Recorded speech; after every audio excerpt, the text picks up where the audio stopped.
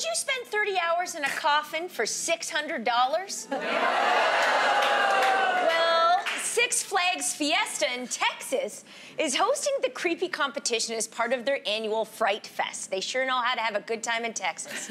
Well, meals and bathroom breaks would be provided. You'd have to spend the rest of your time in a locked coffin. So, would you do it? And if you would do it, is $600 enough, or would you maybe ask to jack up the price a bit? Just a little bit. I've done a lot worse for $600. Also, first of all, can we just shout out the company that came up with that idea? Because we are talking about this story globally. Yeah. Everyone is asking, would you go in a coffin for $600 for 30 hours? And what is it, if you divide by, like, I come from telling jokes in bars. Like, I'll do... It's $20 an hour. Yeah, $20 an hour. Like, yeah, I'll do that. That's good. I want to jump in because Danny on Facebook wrote in, as a stay-at-home mom, I would do it for free if it means getting 30 hours to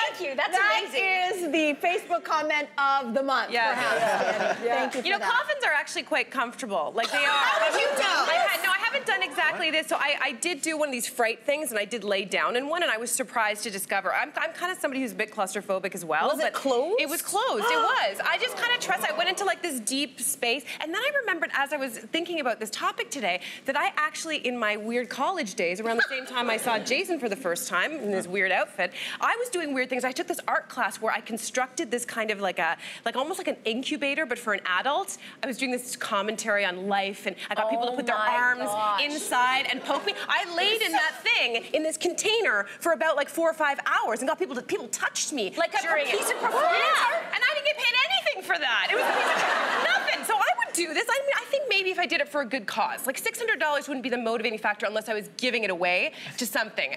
You're looking at me like I've got 5 minutes. You have like 6 years. There's absolutely no way. Right? Like, no, they'd have to add 10 zeros on that. There's no way. You can get out. The thing is, you always know you can get out, right? You could just, there's probably a bell or something. Do you think you can get out? Panicking. See, that's my fear. Comes down. The thing comes down, and if I hear the... Yeah, no. I'd be like, is there like an escape hatch here? Because I have seen horror movies that start and end this way.